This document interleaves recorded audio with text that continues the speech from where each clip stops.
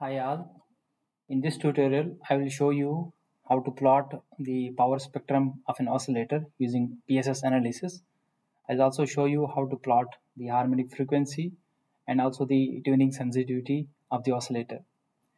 So I'm using the same setup which I was using earlier for the transient simulation of the oscillator. Now let's go to the maestro view here.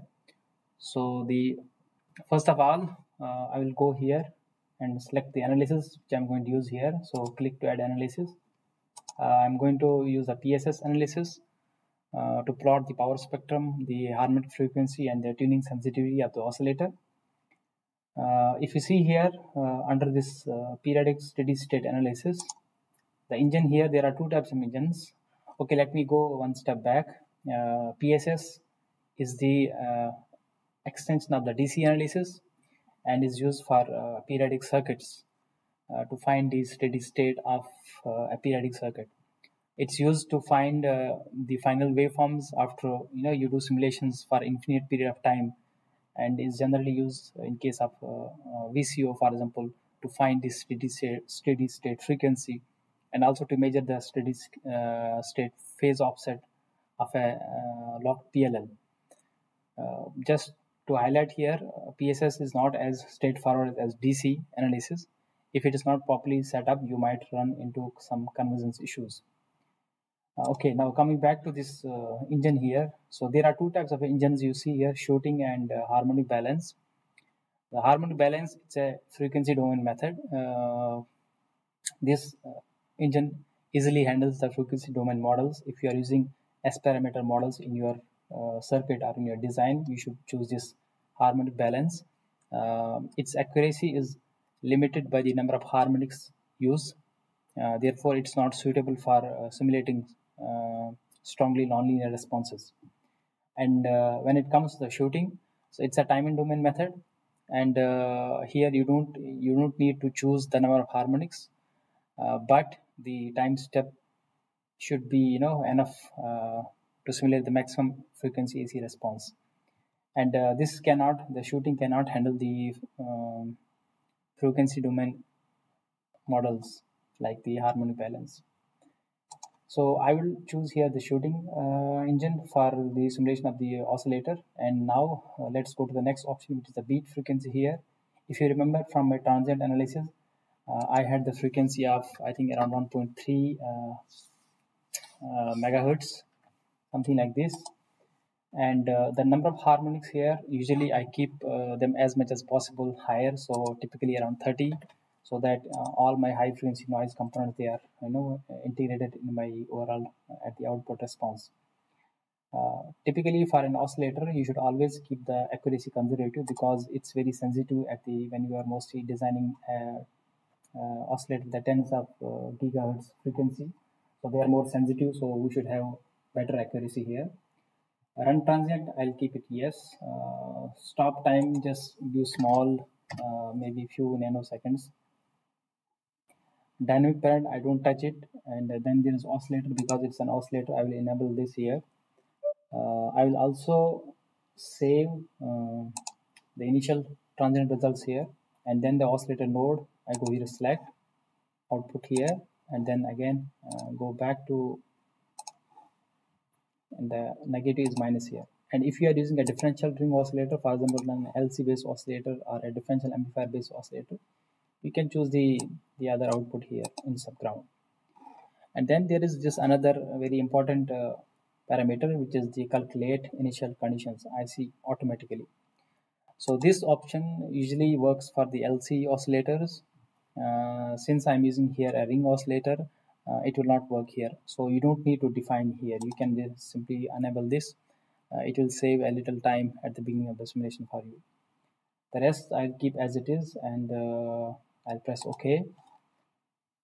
Now that I set up my PSS analysis, so I will just simply simulate it here.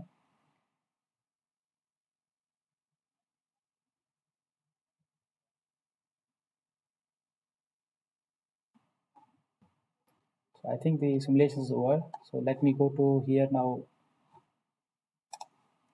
tools. No, I go to simulation,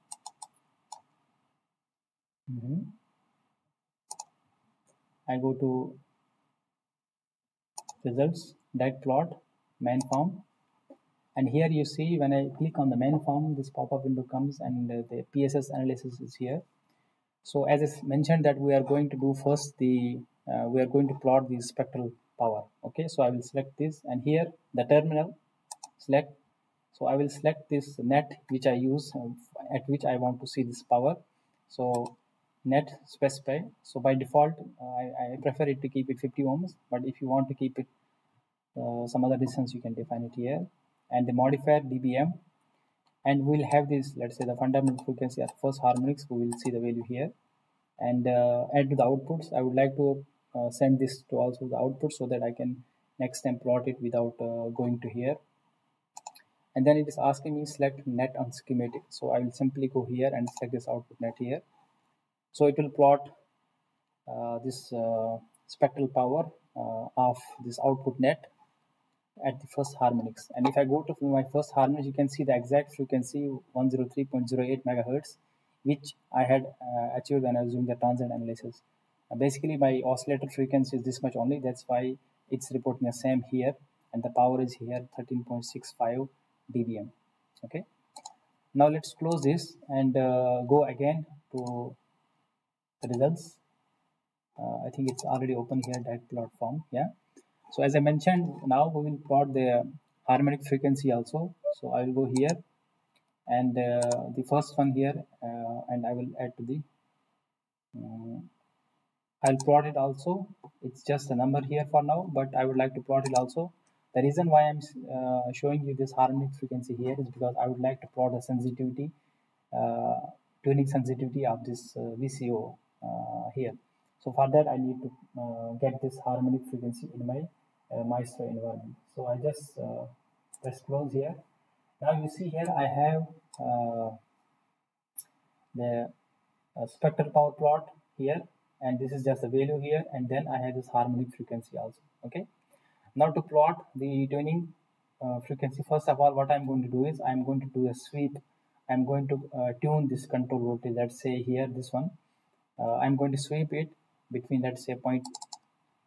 I go here and I will sweep it from, let's say, 0.5 till 1.8, and I will keep, let's say, 20 points here. Okay, and I think the rest is as it is. Okay, just press it OK, and then I will simulate it. Now the reason I am doing this is because I would like to get the tuning sensitivity of my VCO, and this I can achieve by taking the derivative of this harmonics, this function here. So mathematically, as coming back to the tuning sensitivity, it's the gain of the VCO element. It's very important when you are doing the whole PLL and you need to find the gain of your VCO, because it affects the dynamics and the stability of the control loop when it comes to like loop bandwidth, also when it comes to the PLL design. In other words, I can also define the tuning sensitivity as the change of the output frequency per unit change in tuning voltage. Okay, and it's measured in megahertz per volt. I'm just waiting for now this simulation to finish so that we can then have a look on our this tuning sensitivity as well as the other parameters like the impact of this V control voltage on the tuning sensitivity as well as on the power spectral plot also, and on the harmonics also. Just to highlight here also, if I go back to the schematic here, in my previous tutorial I just mentioned that I can vary this voltage here, but I can vary this control voltage also here. Let me go quickly in my cell here. So basically here I can vary this VBN also, I can vary this VBP also to control the delay of this inverter cell, and hence to control the oscillation of my circuit or VCO. Let me go back to the maestro. Okay, so now I have the outputs here. This is the result of a sweep here. So I will just delete this because this is not useful for me here, and I will send this to the move to new window.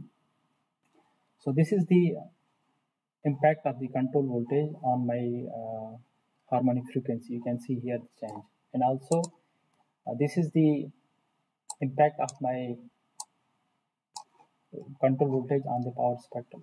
Okay, and now very important feature, as I said, that you have to plot the tuning sensitivity of the oscillator or a VCO, and very important when you are doing the PLL design. So for that, I go here, Maestro.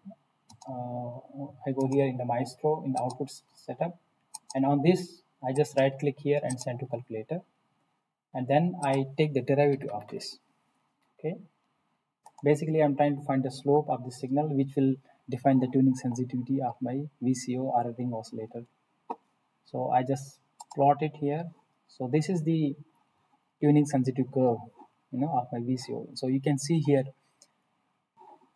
the impact of the voltage control on my sensitivity on this on my tuning sensitivity of my PLL, or let's say for the VCO in case of here. Ideally, this should be constant as possible as across this whole voltage, or let's say the tuning voltage, which could be from 0.6 to 0.8 depending on your design.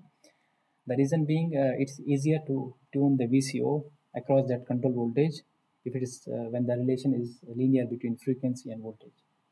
So this is how you plot the tuning sensitivity of a ring oscillator, and also the power spectral plots also. In the coming videos, I will now go to the P noise to show you the impact of the noise and how to measure different parameters in the P noise analysis, and also how to measure the jitter, etc. also. Thank you.